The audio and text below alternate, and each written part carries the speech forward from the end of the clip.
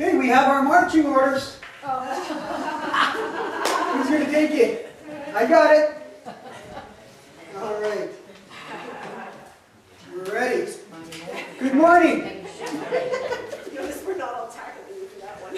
Yeah, no one's fighting for the broom, eh? All right, welcome back, Pastor Fred. Good to be back. January 24th. Yeah, okay, good. Yes, well, at least the Lord was kind enough to welcome us back as the plane was descending upon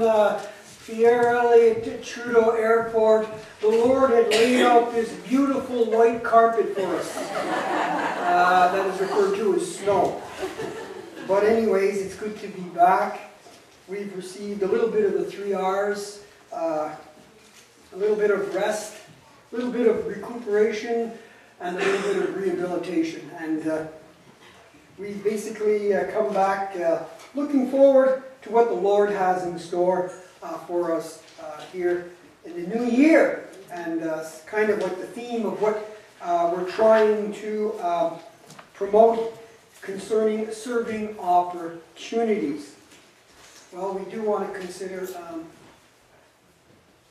what the Scriptures has to say on this important passage, or on this important subject. In the passage of Scripture we're going to look at this morning is found in John chapter 13. So if you have your Bibles, you can turn with me to John chapter 13.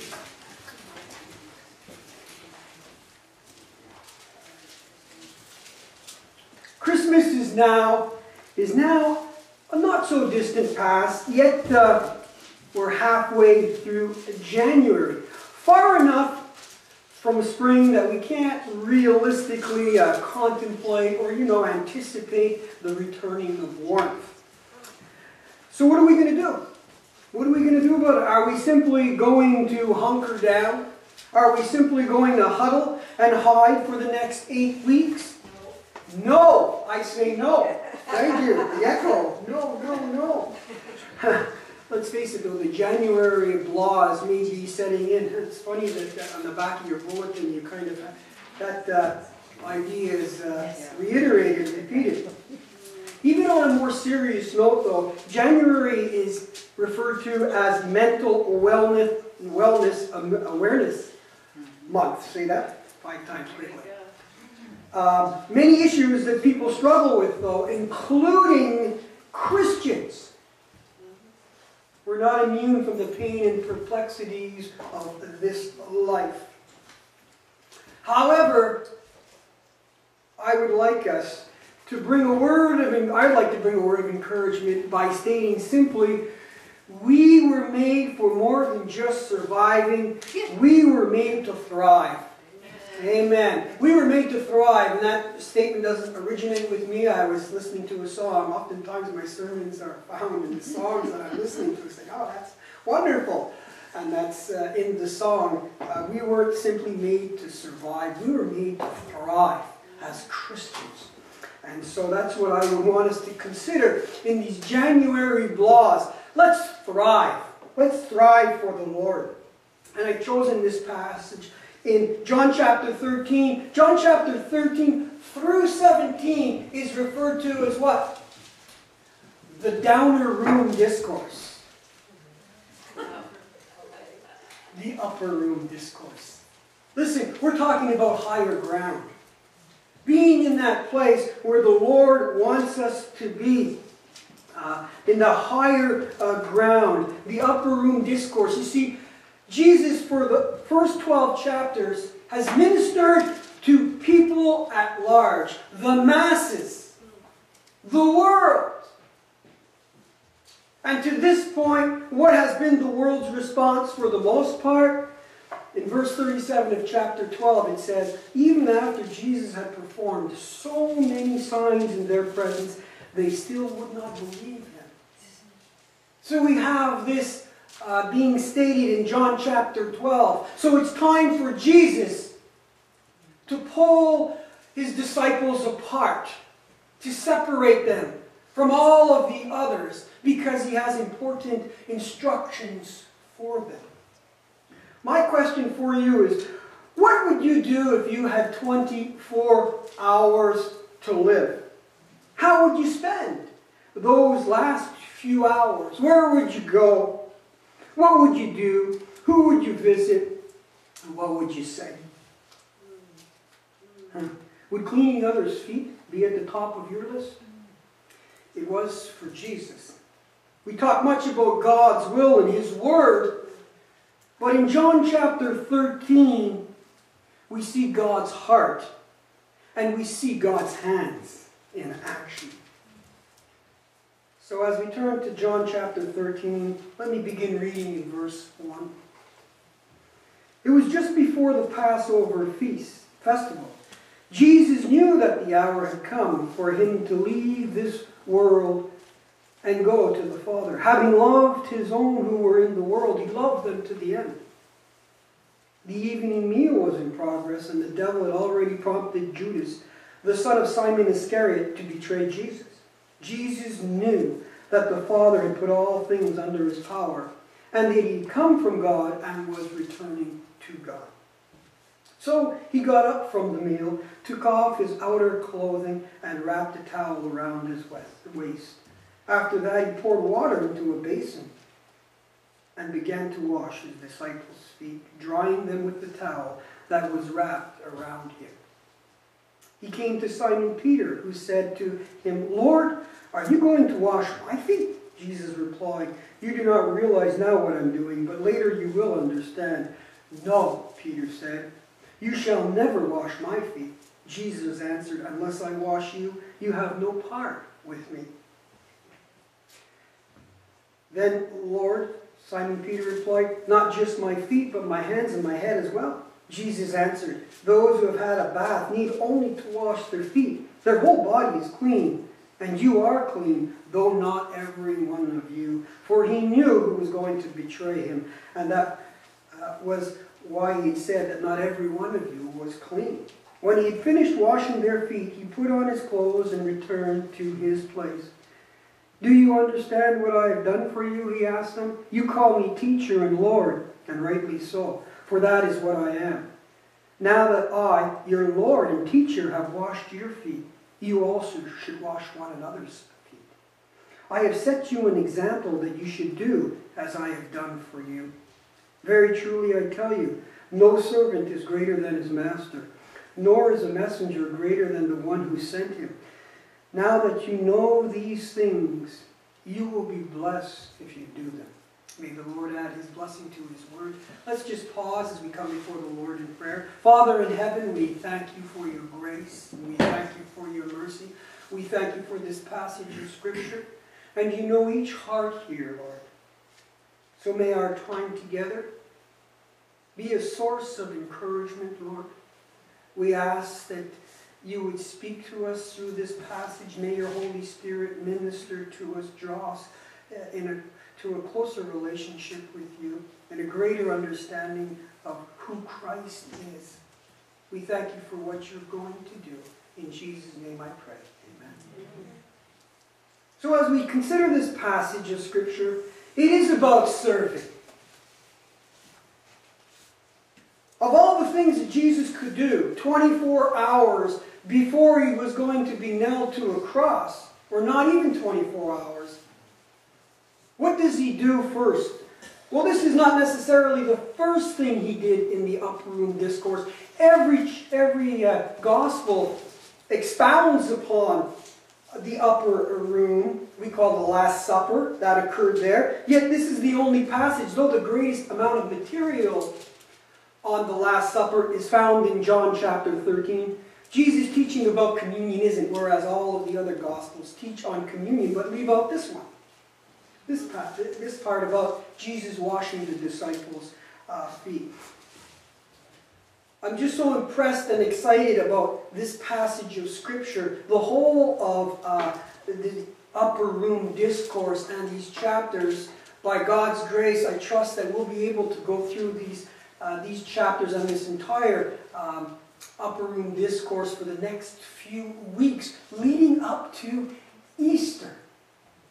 So we're going to dig into it in detail, I trust, And so you'll be able to follow along with me by reading ahead from week to week. And these first few verses in chapter 13 will deal with the remainder of the chapter, Lord willing, next week. But here in chapter 13, we see what is required of a servant. What is required of a servant? And what impresses me about the act of foot washing is it begins with the heart. The attitude of the servant is what? It leads with the heart. J.I. Packer used a wonderful image to speak of God's love. It goes something like this. When we study God's wisdom, we learn about His mind. When we study God's power, we learn about His arm. When we study God's knowledge, we learn about His eyes. When we study God's word, we learn about His mouth. When we study God's love, we learn about His heart. And really, we're learning about God's heart. When we consider this passage of Scripture, when we consider Jesus washing the disciples' feet, it doesn't begin with the act, it begins with the attitude. And the attitude is one where it says, Jesus, having loved His own, He loved them to what extent? To the end. That is God's love. It doesn't say the disciples, having loved Jesus, they loved Jesus to the end. Time and time and time again, the disciples fell short of that. But yet Jesus never falls short of His unfailing love. Though at times we don't sense His presence. Though at times we go through such difficulties, we wonder where He is. But yet we're reminded, having loved His own. Who are His own? That's not those who are of the world, who Jesus displayed for 12 chapters His works and His wonders, and yet they still would not believe. We see Jesus' special love for His own. Though for God so loved the world, He has a special love for His own. The attitude of the servant. To what description is mentioned about His care? Is He loved them. To what degree? Forever. To the end. As we consider in love for His own, we also are reminded that His love is, in the dictionary, if you look up the word love, you may see it defined as that which is deep affection and fondness. Whereas when we talk about God's love, the Bible defines it as self-sacrificing. And so as we see in this passage of Scripture, this is a self-sacrificing act that Jesus displays in this foot washing. In Psalm 103 it says this, "For as for man, his days are like grass. He flourishes like a flower of the field," in verse 16. "The wind blows over it, and it is gone, and its place is remembered no more." In verse 17, "But from everlasting to everlasting the Lord's love is with those who fear Him, and His righteousness is with their children's children." So does God's love fail? No. In Romans chapter 8 on Friday evening, we were considering a most marvelous passage of Scripture. And in that, we are reminded that we are more than conquerors because God's love, nothing can separate us from God's love. Nothing. And so, we are more than conquerors. We need to be more than just keep on keeping on, but we need to keep on conquering. And so, as we consider this passage of Scripture, we are seeing the attitude, first and foremost, of the servant. It begins with an attitude. The servant leads not with their actions. A servant leads with what? Their heart. Their heart. When we are doing this in the church, we are not doing this first and foremost physically. We're doing this with our heart. For the psalmist says, "I would rather be" what?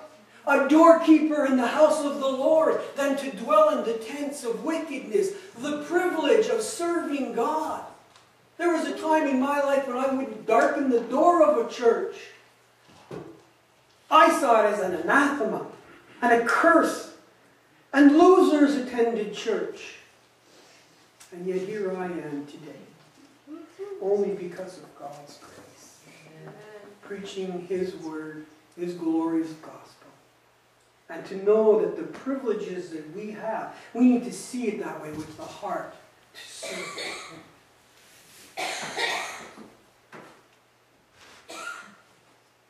That room's a little worn up. At least we can buy them. We can at least buy them a new room. I understand. Man, this one's been around for 100 years, it looks like. You can fly away up there. Take my room and fly away. So we see it begins with the attitude. But it doesn't end with the attitude, does it? There's no time like the present to get involved. We're always wondering, Lord, when am I going to do something? When am I going to minister to others? Jesus said what? It was just before the Passover festival. Jesus knew the hour was coming, and that hour was talking about, of course, His crucifixion. What am I going to do? I need to get busy teaching these disciples. They're not ready yet. I need to be involved, ministering to them. The actions of the servant are immediate, not waiting for tomorrow. The question we should ask, why did Jesus perform this act in the first place? Well, there are several theological reasons, and we'll consider them. But one reason that may have prompted this act is that we read in the other Gospels, if you look at Luke chapter 22, and it says in verse 24, that the disciples were arguing amongst themselves who was the greatest. Who was the greatest? Undoubtedly following Jesus, hearing that, used it as an opportunity. This is what we would call an object lesson, an illustration that Jesus demonstrated here. So, as He begins this whole process of foot washing, may I just remind you that this is also a picture of the whole redemptive story. Look what it says in verse 3. Jesus knew that the Father had put all things under His power, and that He had come from God, and He was returning to God. So now for the next few verses, up until verse 12, He's going to show the redemptive story that began with God and will end with God. If we notice, what does He do first? In verse 4, it says, so He got up from the meal, took off His outer clothing and wrapped a towel around His waist. As we think of the redemptive story, we're reminded that Jesus, as Jesus had previously risen from the throne in glory, He came from God. And He took off His outer clothing as well. For it says, is not that what Jesus did when He came to earth? He laid aside His glory. Not only so, but look what it says in verse 5, or verse 4. So He got up from the meal, took off His outer clothing, and what did He do next? He wrapped a towel around His waist. Preparing for service, He wrapped a towel around His waist. You see, Jesus took on the form of a servant when He came down to earth as well. And He humbled Himself. He wrapped Himself in human flesh. He got up. The whole redemptive story begins and ends with God. God had to do something about it in the beginning. Surely we did not seek after Him, but He sought us. He poured water into a basin, it says, is the next thing that He did. He poured in verse 5 and began to wash the disciples' feet. Well, doesn't that remind us of Jesus on the cross when it says in a few hours Jesus would pour out His blood in death? As He poured that water into a basin, It speaks of the crucifixion and Christ shedding his blood on that cross. Not only so, but he washed his disciples' feet. It wasn't enough that Jesus just poured the water into a basin. For you and I to be a child of God, something has to occur. It's the washing. I've been washed in the blood of Christ. He washed his disciples' feet. Is not that the purpose and power of the blood of Christ? To cleanse us from sin and human defilement. He pours water into a basin as a picture of that. And the water was applied. Without the shedding of blood, there can be no cleansing for sin. So we're seeing this in itself is a picture of the redemptive story. Though there's great theological application personally as a believer, as Jesus is going to teach, and as well, there's much spiritual practical application. And finally, look at verse 12. After all that he did with washing the disciples' feet, it says, when he had finished washing their feet, he put on his clothes and returned to his place. He returned to his place. He put on his clothes and returned to his place. In other words, he was finished and he sat down. He returned to his place and sat down. You see, the writer of Hebrews reminds us that when Jesus had made purification for sins, he sat down at the majesty in heaven, for the work of redemption had been completed. So we see in this foot washing event that takes place, it's a message of the gospel. As verse 3 says, he knew where he came from and he knew where he was going. And then he washed the disciples' feet. He's preparing them for his own crucifixion. In the act of foot washing, as Jesus approached Peter, we notice something interesting that occurs, and that's Peter's reaction. And both responses are the extreme, and both responses are unbiblical. And you and I may have had those same responses ourselves. One is, no, no, no, don't touch me. And the other one is, well, if that's the case, wash my hands and my head and everything. Wash my body as well. Both responses in verse 8 and verse 9 are extreme when Jesus comes to wash Peter's feet. But you and I have probably been there ourselves. You see, some believers can't grow and serve because they refuse cleansing. They refuse cleansing, and that's because they're not confessing. Jesus said, unless I clean your feet, you have no part in me.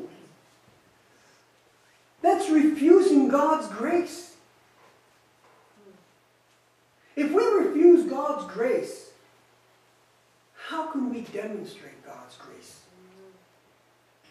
If we say, God, don't wash my feet, how are we going to wash the feet of someone else?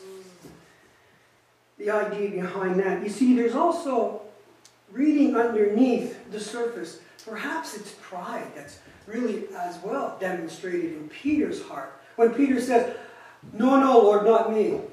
Because if I was you, I wouldn't do that. Let me wash your feet. You see, it's all about grace. We don't deserve Jesus to wash our feet. But he wants to. He wants to cleanse us. He wants to purify us. Our pride sometimes resists that cleansing.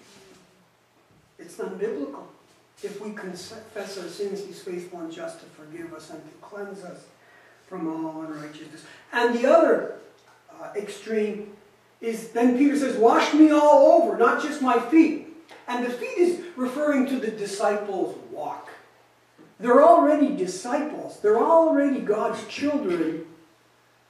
But even God's children get their feet dirty from time to time. And we need cleansing in this world as we walk it. The other extreme is Peter said, then wash me all. Jesus, what does Jesus say? Jesus rebukes Peter and said, those, in verse 10, those who have had a bath need only to wash their feet. Their whole body is clean. In other words, Peter, you're already my child. You've already been cleansed. You see, you don't need to be saved, Peter, and to be saved again. and to be saved again and again and again and again. If you're a child of God, you're once saved, you're forever saved. It's called eternal security of the believer. It's not based upon our faithfulness from day to day, though our walk with the Lord is. And sometimes we fall short, and that's why Jesus has to come along and cleanse our feet from time to time. But we don't need to be completely cleansed because we're already saved. If you're a child of God this morning, you can thank God that He has you in the palm of His hand, and nothing can snatch you out of His hand.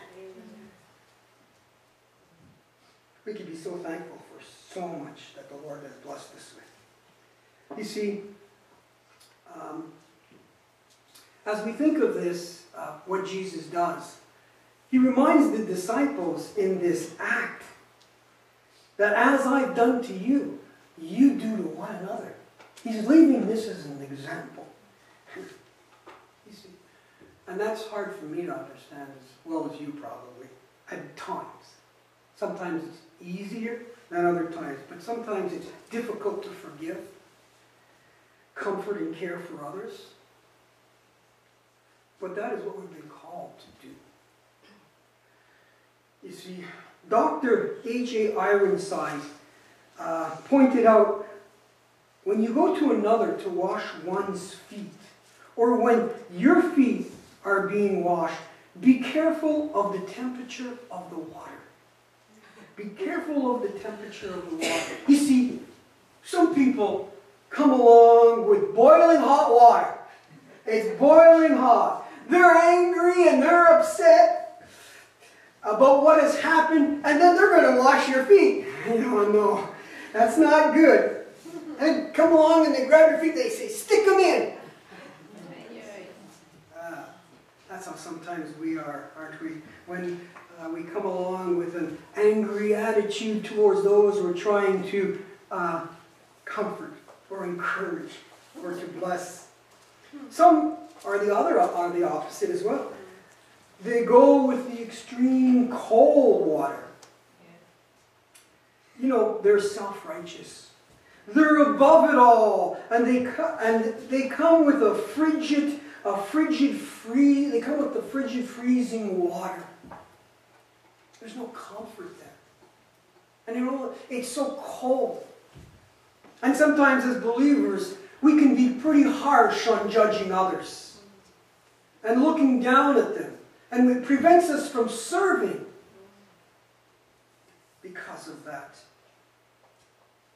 How often Jesus must have been disappointed, but it didn't stop Him from washing even whose feet? Judas. And unfortunately, some come with no water at all. They come and they try to clean your feet by simply trying to scrape the feet clean of the dirt. You know, that hurts. And it hurts when someone just shares a piece of their mind, just tearing into you. There's no feet washing there.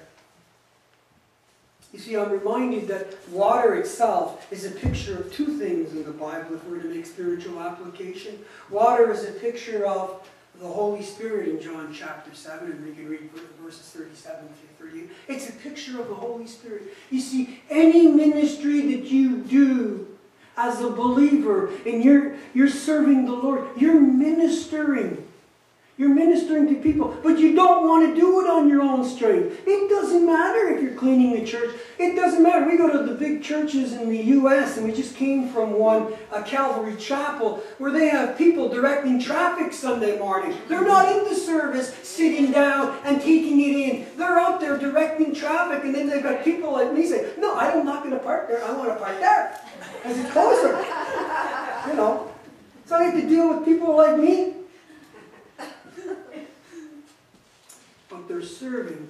The only way that they can serve and rejoice about it is that they're serving with the Holy Spirit leading. Any ministry requires the Spirit of God leading. This speaks to me that even as a pastor, oh, I have to do this or I got to do that. No, you've got to do what you've got to do to be led by the Holy Spirit, or else you just become a clanging gong.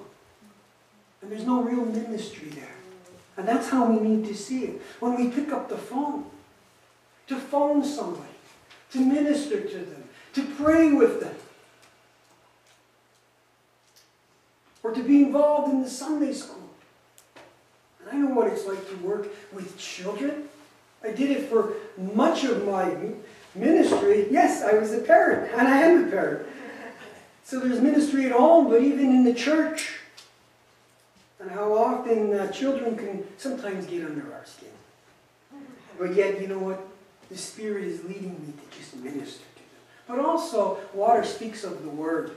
In Ephesians chapter 5, it talks about the washing of the water with the Word in chapter 5 and verse 26. And again, Christian ministry is spiritual ministry when we use the Word of God to comfort and minister to people. That doesn't mean we preach a sermon to them, but it's having a word in season to minister as the opportunity presents itself. To hide God's Word in our heart. Not only for ourselves that we may not sin against the Lord, but by hiding God's Word in our hearts, we may have opportunity to minister to others. Like I said, I'd rather be a doorkeeper in the house of the Lord than to dwell in the tents of wickedness. So when I'm cleaning the church, I'm thinking of that verse. What a privilege it is to serve the Lord in whatever capacity God has called us. And there are ministries outside of these four walls. Maybe the Lord's speaking to you, because as already said, as I go up and down the pews here, I think of how many are involved in serving in some capacity, and I'm blessed by it. I'm blessed by your ministry. But maybe there's something the Lord is tugging at your heart that you want to be involved in. We leave that with the Spirit of God. And finally, not only is there the actions, the attitude and the actions of servant, and that's with our hands, not simply lending a helping hand, not only leading with our heart and lending a helping hand, but finally, there is as well the accomplishments of serving. There are the accomplishments. You're not doing this labor in vain. May I suggest it's lasting happiness? Look at verse 17. Now that you know these things, you will be blessed. Is that what it says? Now that you know these things, you will be blessed if you do them. If you do them. Oftentimes as Christians, we're guilty of knowing a lot more than we're actually doing. And so as we think of this, there's the promised blessing. There's something that occurs. And though we're expending energy physically, the Lord is blessing us. Our strength is being renewed day by day. It's a supernatural work of God.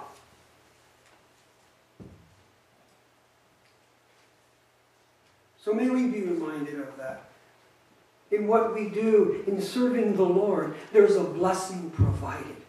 No matter what we're doing. I was just talking with someone the other day. Because of my schedule, I don't always have opportunity to visit, but I can make a phone call and I can pray with someone over the phone. Yesterday we were at Eddie and myself were here at an AGC meeting, and one of the blessings of being here, besides eating the chicken and the fries, they were pretty good though, was praying up here and listening to the prayers of others as we were exalting the name of the Lord and just taking that time of being thankful to God for all He's blessed us with, and then afterward praying for others. And it was a blessing listening to others' prayers as they were quoting the Word of God and reminding God of His promises and reminding ourselves of them. But it was just a blessing. Or when we see people serving in some capacity and comforting and ministering to people, what a privilege it is. What a privilege it is. There's happiness in serving, and it leaves an impression on others. Let me conclude with this story. There was a little girl who was about to undergo a dangerous operation. Just before the doctor administered the anesthetic, he said, "Before we can make you well, we must put you to sleep." The girl responded, "Oh, if you're going to put me to sleep, then I must say my prayers first." She closed her eyes and said, "Now I lay me down to sleep. I pray the Lord my soul to keep. If I should die before I wake, I pray the Lord my soul to take. And this I ask for Jesus' sake." Amen. Later on, the surgeon admitted that he prayed that prayer that night for the first time in 30 years. The impressions that are left from even offering a prayer in Jesus' name.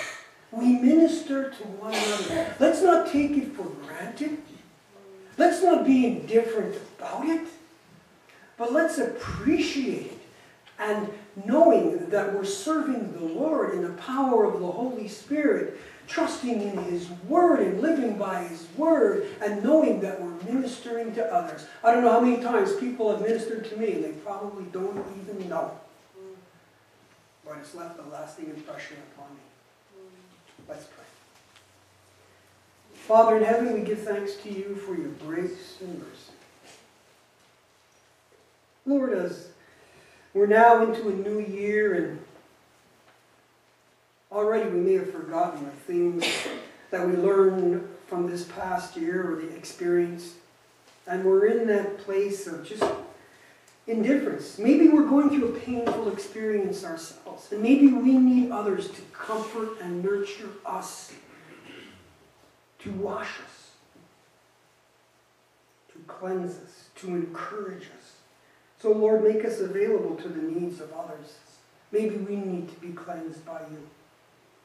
We thank you for the privilege of not only knowing you, but as well serving you. But we want to do this in the power of the Holy Spirit, according to your word, not in our own strength, not in our own ways, but according to your ways and your word. Thank you for each one here, Lord. Meet their needs as only you can. In Jesus' name I pray.